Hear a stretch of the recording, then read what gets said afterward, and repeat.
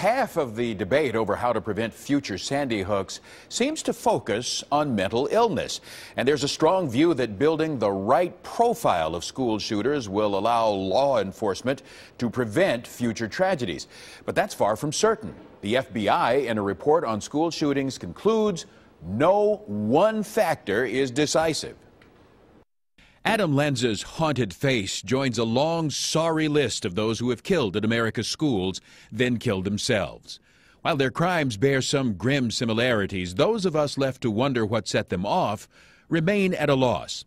We learn of Adam Lanza's social awkwardness and wonder if being a loner equals being a killer, or if being the victim of bullies will unleash another Virginia Tech massacre. Dr. Conn says it's not that simple.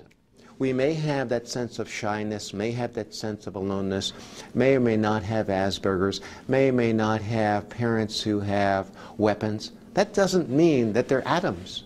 Dr. Mangus says we may never know whether Adam Lanza's crime was rooted in some mental defect or in a biological one. But he had a disturbed mentality that resulted in him feeling threatened. And he had the opportunity to with a weapon, and he had an impulse control problem, and he had some stimulus that went off. We don't know what that was. The question most of us are asking in the aftermath of Adam Lanza's horrendous crime is, when should we be concerned that someone we know might be planning something dangerous?